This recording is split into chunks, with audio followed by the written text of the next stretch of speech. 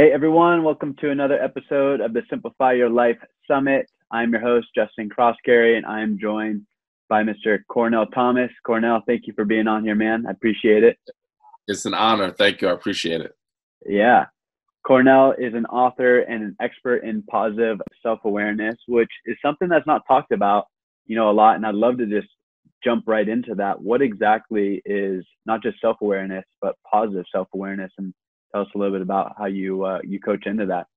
Yeah. So for me, there are so many people on the planet that are not self-aware, that because we're in the rat race of, we were just talking about before we started, like kids and family and work, etc. We don't put enough time on ourselves to realize, like, okay, what's going on with me? And I think since we've been like younger, as soon as we get into the school system, it's kind of, we're indoctrinated with these ideals that they're like limitations, and you have to maybe look a certain way or be a certain way. You turn on the TV, you're like, oh, none of these cool people look like me. Like none of the people on Saved by the Bell look like me. So what is that? So what does that make me, right? So positive self-awareness, from in my definition, is all just getting back to yourself and being very conscious of what you tell yourself every single day. You can't control, you have hundreds of thousands of thoughts a week. You can't control all those thoughts, but what you tell yourself, what you feed yourself, is what I focus on when I talk to people about it. I love that. And that's so crucial, right? I've heard someone say, if you wouldn't say it to someone else, don't say it to yourself, because we're always our hardest critic, right? And it's tough because it's so easy it must just be a natural thing to be kind of critical on ourselves, because we do see, better for ourselves. What are some simple ways that you found that really help people reframe that and get to that positive light if they are in that self beat up, especially over years, Yeah.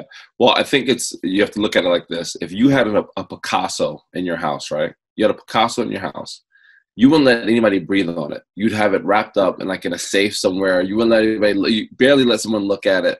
You would treat it like it is, the best thing on earth, because you know how valuable it is. And I tell people, I'm like, you're that Picasso. And this is what we don't understand.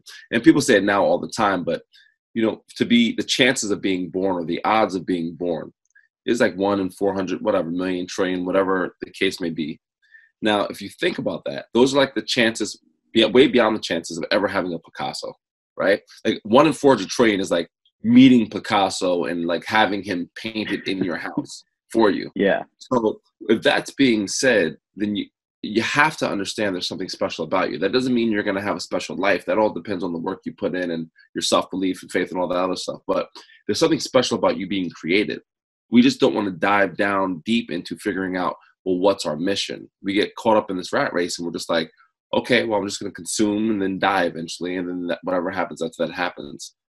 I did a TED Talk last year about, purpose. And if you realize that you're the miracle, if you realize you're that 1 in 400 trillion chance, or whatever it is, then you're going to carry yourself different, and you're going to start asking questions. Like, I was very curious about, well, why am I here? After I finished playing basketball, I'm like, okay, now what? Like, now what's the next step? And because I was searching, something eventually it showed itself.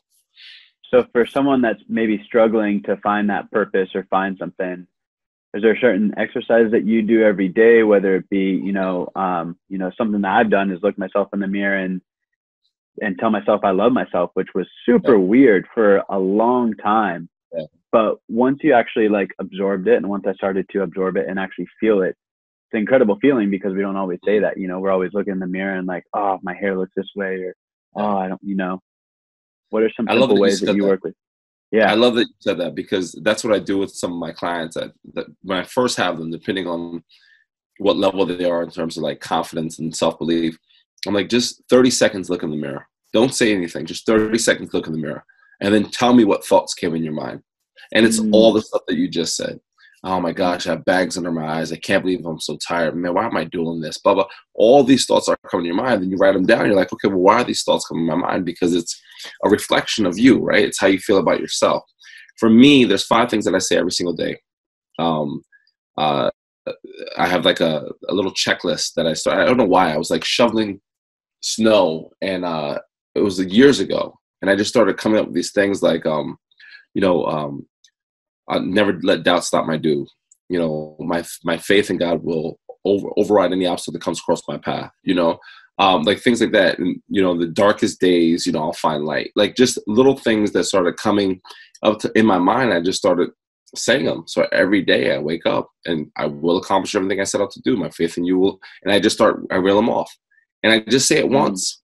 But there's times I feel like when I'm having a rough day, those 5 things come into my head, right? So it's not always, it doesn't have to be the verbal, right? Sometimes you're just thinking it and planting the seed. So I tell people, 1, that mirror check is big. That's important. 2, positive affirmations. It might seem corny, like I can't believe I'm doing this. I can't, but it's science. It's proven, right? Like what you tell yourself is going to affect how your body is. Like the reason that you go to the gym, you feel great when you come out of the gym, those endorphins are pumping because now you're like, oh, I worked out today. All right, cool. Like I feel good. It's the same thing. It's just doing a mental workout. This is your strongest muscle. And I think if we understand that, then we can start working towards being more positive and believing in ourselves. Totally. And I love how you said muscle, because a lot of people, even myself included, I just thought it was like a really quick thing to fix, but it's not. It's just like going to the gym. It's just like practicing basketball, right? You didn't get good after one shot. So going into that, I would love for you to speak into, your story and adversity, because that is a big builder when it comes to confidence and when it comes to, your mental mindset as well. So I'd love for you to share about that.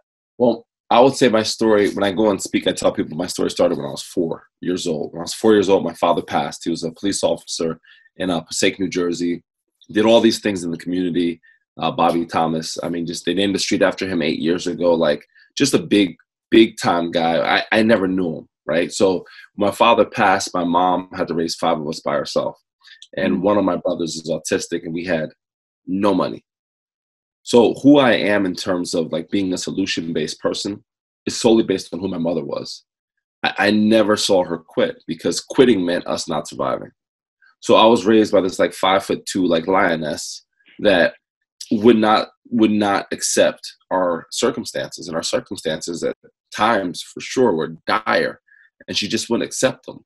So all through my elementary school, middle school, there was nothing I was passionate about because most young men want to be like their fathers, and I didn't know my dad, and all I saw was my mom working 3 jobs every single day. So I didn't want to do any of those things. It just seemed like she was tired all the time. And then when I was a sophomore in high school, the summer of my sophomore year in high school, I was sitting in Birds Nest, Virginia, where my mom is from, which is as big as my room right now. And I looked under my cousin's bed, and he had all these newspaper articles. And he was on the front cover of one of them dunking a basketball. And I had no idea that they put like kids in the newspaper. So I'm like, my cousin's famous. He's a couple of years older than me. I was like, this is amazing. And I looked on his wall and he had all these articles, and I read every article. And that day I said, I'm going to be a basketball player. Never picked up a ball before in my life. I was 16. Got home, walked to a court, the nearest court, had this little Pizza Hut basketball back when Pizza Hut used to be they had money to give away basketballs. And I looked at the basket and I threw the ball up, and the ball went over the basket, rolled down the hill. And I did that for 2 more hours, and I said, oh, wow, I suck at basketball. And there was a guy that came to the court, and his name was Ray, and he said, you want me to show you how to shoot a basketball? And Ray, if it wasn't for Ray, I wouldn't be here right now. He changed the course of my life, because even though I only saw him 3 times, he planted this seed that if you work hard, you can get better. And I had my work ethic from my mom. So I figured that if I put 6-7 hours a day, eventually I can get better. And it was like typical sports story. I got cut from varsity my junior year, played SAT JV. Then my senior year, never played. Then after my senior year, my mom told me, for the first time I've heard her say can't. She said, I can't afford to send you to college. And I told her, I said, I'm going to work 2 jobs. I'm going to go to a 2-year college. I'm going to get a full scholarship. And then I'm going to go to, get a contract to play professional basketball. And then you never have to work again. And so I worked 2 jobs, went to a 2-year college. By like my second year, which was 4 years of me playing basketball, things started to take off. I got a scholarship to play in North Dakota. Came back home. I'm working out with NBA guys. I get a contract to play in Europe.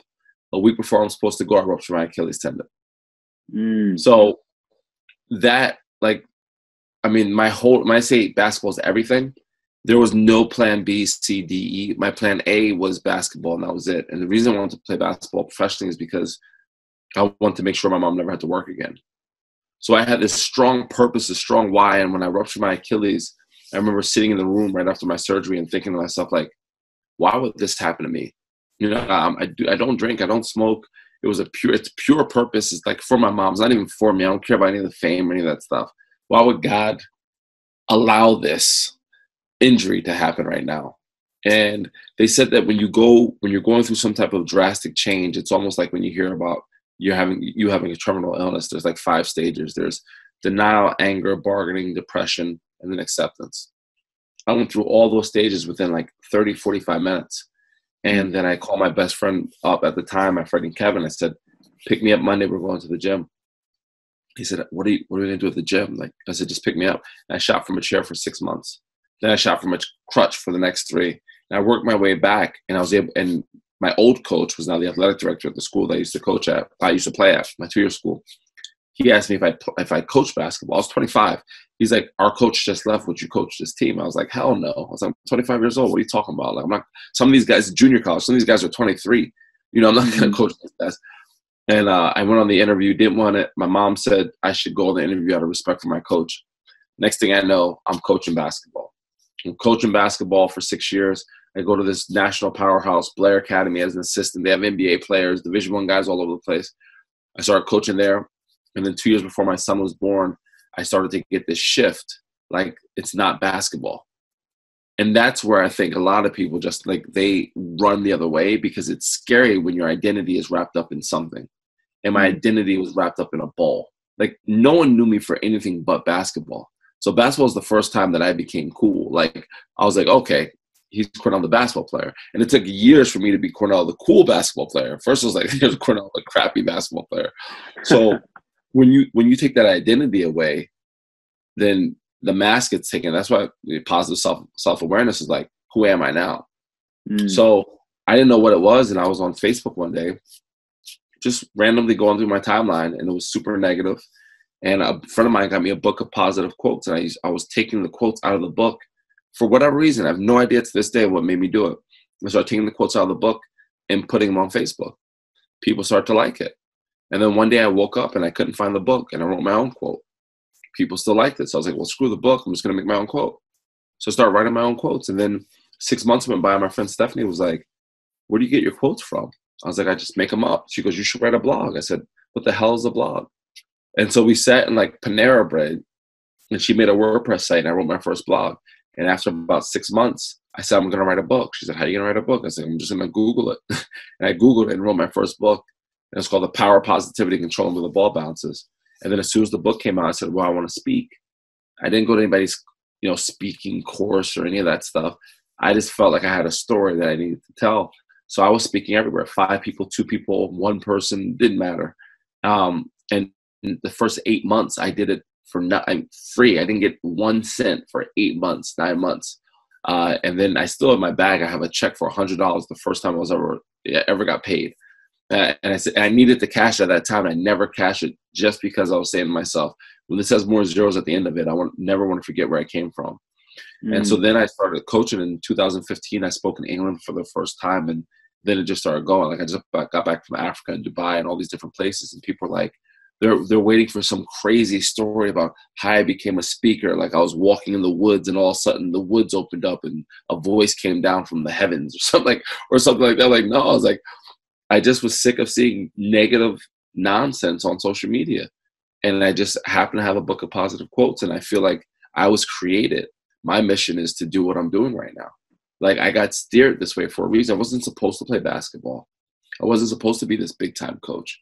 And I think when you look at adversity that way, like where is it steering me towards? It's a little bit different. If you look at it as, oh my God, the world is ending. There's nothing I can do. Then you're right. Kurt Vonnegut says, we are whatever we pretend to be.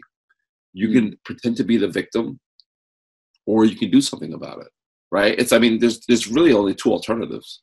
So that's because of my mom, because of the great Tina Thomas, I literally look at solutions the problem is so small to me where I'm like, it's not a real problem though. Like, what's the solution? So that's my mindset going through stuff. And that's when I share when I share my story, it doesn't matter where I go. I just came back from Jeddah, came back from all these, it doesn't matter. People can relate to adversity because we all go through it. And it doesn't matter what God you pray to, who you voted for, what color you are, right? We all go through it. It's different levels of adversity, but you can tell me a story about your life where you've gone through something and I can completely relate to it.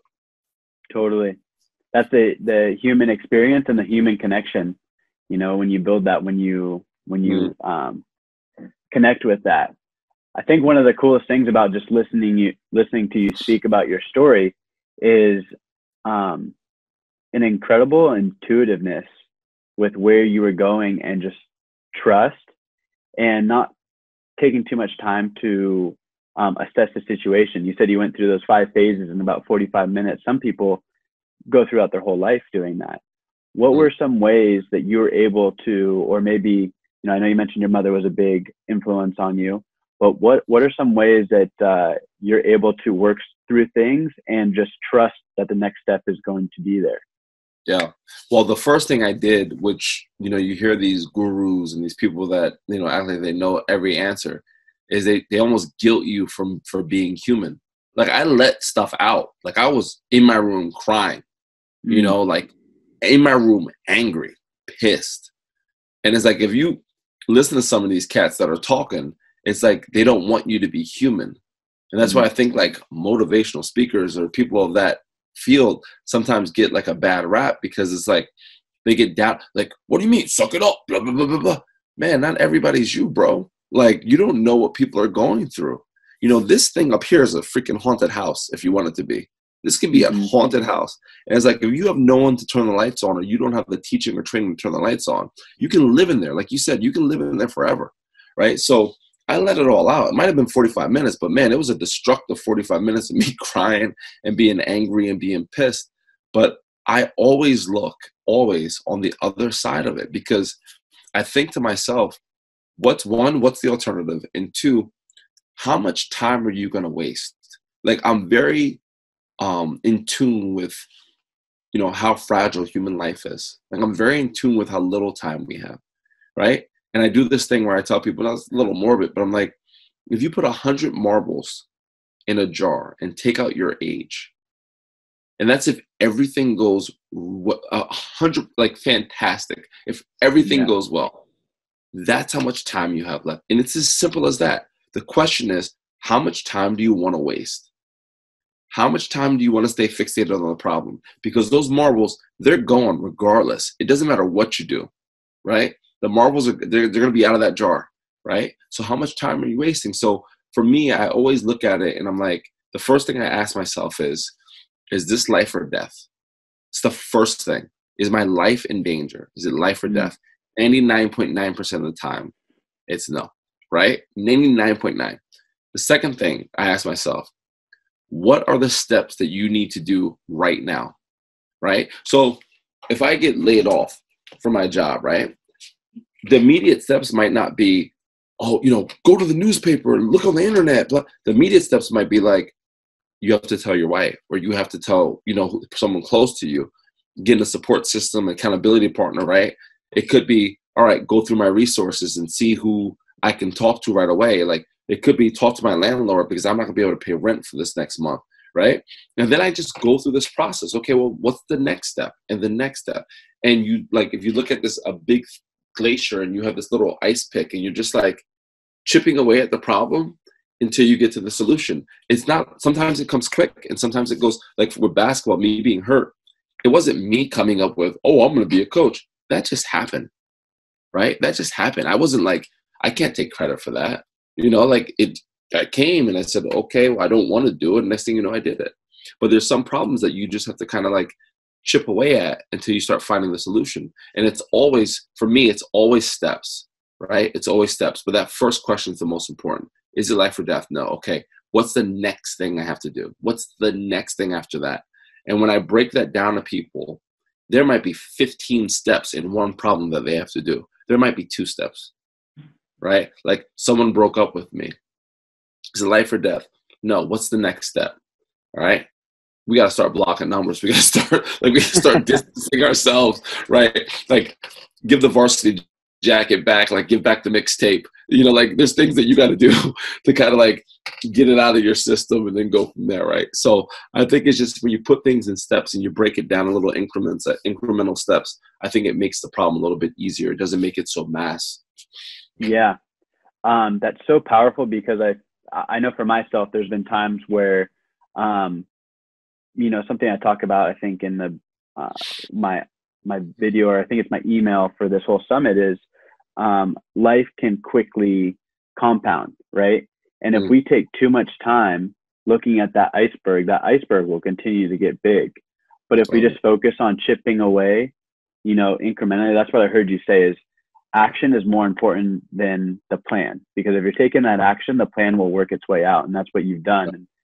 And things just happen. Like you've said multiple times on this conversation, I don't know where these voices came from. I don't know where these quotes came from. Like you were just taking action. And when you're doing that, you're building that mental strength. You're building that confidence rather than looking at it. You know, it's a psychological assessment versus taking action. So in your book, you talk about the separation between good and great. What would you say are some simple things that do separate people from just being good, average to great? Yeah. The first is why you're doing it, right? Like why you're doing it. Like for me, I'm literally willing to die for what I do right now. Like my purpose, you know? So if I'm like, so the TED Talk I did last year, the day before, a lot of people don't know, I just made a post of it a couple days ago. I was in the hospital, right? No one knew outside of my family. No one knew I was in the hospital. I went on that TED, talked to the doctor. I said, can I run a marathon if I want to run a marathon tomorrow? The doctor said, yeah, you'd be okay. I said, okay, cool. I'm going to do the TED Talk. My wife knows I'm a crazy person. She knew I was doing the talk regardless. I'd do it in a freaking gurney. Didn't matter, right? Because the message is so important. So I'd say, one, it's like, why are you doing it? Like, what are you willing to give to this, right? Two, I have such a strong faith. You know, like for me, like my relationship with God and just a belief that I was created to do this. Like when you have that faith in yourself or faith in something higher than you or bigger than you, and you feel like, okay, this is my mission. It's hard to put limits on that, right? Because like, I look at it like, it's really hard for me to put limits on God. Like there's no limits there, right? So I just have a strong faith system in God where it's like, okay, this is why I was created. I think another thing also for me is that once you're doing something that you love, like you're doing what you're supposed to do, you start getting these breadcrumbs, right? The people, opportunities, phone calls. You're like, how is this? Like Justin, like us talking right now. How? Right? If you really sit and think about it, right? How? Here we are having this interview. And I'm part of this like amazing thing that you're doing, right? How? Right? I'm from New Jersey. Like it happens. Right? So when you're in it, when you're in that zone of life where it's like, I know I'm doing what I'm supposed to do, things start to happen. You hear people say all the time, oh, that guy's lucky or that girl's lucky. Or they could be doing exactly what they're supposed to do. So things are starting to open up. If I was an accountant right now, nothing would open up for me because I'd be miserable hating life. Nothing against accountants. It's just, it wouldn't be for me, right? Sitting in a cubicle, I couldn't do it. So I think when you're in your zone, when you're in that like that like flow where, man, this is what I'm supposed to be doing, I think the opportunities just start going 10x. Like you just start getting opportunities all over the place. And that's where that self-awareness is so important, right? Because if you have that self-awareness, that's when you're listening to yourself. For, you know, i.e., if you were an accountant, like my accounting classes were not good. I barely pulled that through in college. So I knew that pretty quickly, but I also like trust myself. And there has been times where I'm like, this is scary, you know, but I know I'm feeling drawn in that way, and I'm listening to, you know, myself and having that self-awareness. And I got the goosebumps when you're talking about the breadcrumbs, because, you know, right now that's the stage I'm in, is I'm just following, I'm just going and not worrying how, but mainly where I'm going, and little things like, for example, connecting with you, you know. So it's awesome to see that you have your positivity summit coming up, and you know, I would love for you to share what that's about, how people can tune in if you're doing that virtually, or I think you're doing a tour as well. So I'd love for you to chat about that. Yeah. and I'm going to say this without like, this is nothing against how anybody runs events, because I think events, even if they're, especially if they're coming from a positive place, I think there's something for everybody. For me personally, the issue that I had with events that I was seeing is that they were more like a rah-rah pump up, like, let's make this a party type event. Mm-hmm. And people would leave there and they'll be like, well, I had fun. Like, okay, I just saw whatever musician that came to the event and performed, or this celebrity that came and talked about having money, right? But I didn't get anything for myself. So they come back and it becomes like they're addicted to like, drugs. They keep coming back and they're not getting anything. So I said to myself, I said, what's the biggest problem I have with events? I said, that's one. The price tag is the second thing. If I'm saying, man, I want to change the world, but my ticket's, $3,000, you're alienating like 98% of the world. So I'm like, all right, I want to do an event where it's just not me speaking. It's speakers from all different races, backgrounds, dialects, whatever. And we're doing a day of people just sharing their stories, just like we're doing at your event right here. It's like you're sharing your stories, and there is no takeaway, because it's like reading a poem. You might get something completely different out of the poem than I do, right? But in that story, there'll be the lessons that you can, hopefully apply to your life, or etc. So I want to do, stories. Everybody's 25, 30 minutes. No one's selling from stage. Everybody's just sharing their story. Then we have like a couple workshops. So we have a day of self-development, a day for you, and then we have a day of giving back, a day of outreach, right? And that could be anything. That could be helping the homeless. That could be going to coffee shops and giving $20 to the barista and saying, take care of the next couple of coffees. It could be anything. So we've done one in New Jersey, New York, LA, and London. And the next one's in Dubai in September. And then one in New York in October. And then hopefully Switzerland in November. And I'm doing this myself. Like, I have one person on my team, and she's from England, Lisa Skipton. She's the only, like, her and my brother Rob, they're like the only two people that are on my team. And we've done 4 of these. And it's like, trying to get sponsors and people always ask me, like, on your forum, it was like, what's your assistant? And I feel like joking around, I want to put my name again, like, just, oh, it's me. I do everything, like, for right now. I hear you. And you get it. So it's like, we have to do that until we build it to the point where we can delegate and whatever. But the Positivity Summit is another thing. It's like, I do that for adults, but I'm also going to do that in the high schools, because the kids need it. Yeah. So I'm doing something for the high schools where they can bring things back to their schools, bring some to change the culture of their schools, where they're not worried about their label and they're being bigger than their label. Like, there's so much stuff that I want to do with it. There's a TV show that we shot the pilot, like a trailer for, that's going to come out, called On Purpose. That's about what I do right now, me traveling all over the world and interviewing like non-celebrity type people that are doing great things for humanity. So there's like all this stuff that I have in the works that I just need to keep like making it happen. Yeah, 100%. So if someone's looking to check out this summit, see if it's coming to a city near them, we need to get San Diego on the map, that's for sure. Yeah, for sure. How does someone, is there a website? How would someone find that? Sure. So my website is www.cornell-thomas.com. And then all through social media, it's at Cornell Thomas. Instagram's Cornell Thomas 34, but everything else, LinkedIn, Twitter, everything. And I always tell people, I said, hit me up, message me. I will message you right back. I pride myself in being able to connect with people as much as possible. So people sometimes get surprised when they message me, and like next day we're on a phone call. Like, I had a conversation with a lady from San Diego today. And she's like, I can't believe we're talking on the phone. I'm like, well, this is what humans are supposed to do. We're supposed to connect and have conversation. Right. So I mean it. You hit me up, I'm hitting you right back. Yeah. I mean, hey, we just met not too long ago, so here we go. It happens quick. Yeah, you're a man of your word. So I appreciate it. And then last thing, I know you have a free gift for all the listeners, and so I'd love for you to chat about that. Yeah. So my free gift is 2 things. One, I have my book Extraordinary, This Between Good and Great. It was endorsed by Tony Robbins a year and a half ago. I have that book, and I have a Positivity Summit t-shirt that I want to give to your listeners so they can rock it wherever they go. So you get a book and the t-shirt. I will deliver it to you.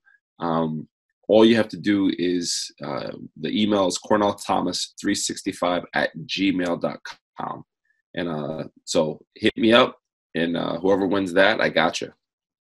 Perfect. I love it. And I'll put that on there as well, so everyone can see it. Well, thank you so much, Cornell. I appreciate the time, and the knowledge in your story is amazing. You're a phenomenal storyteller as well. So again, appreciate it. Thank you so much. And looking forward to hearing the responses with this. Yeah.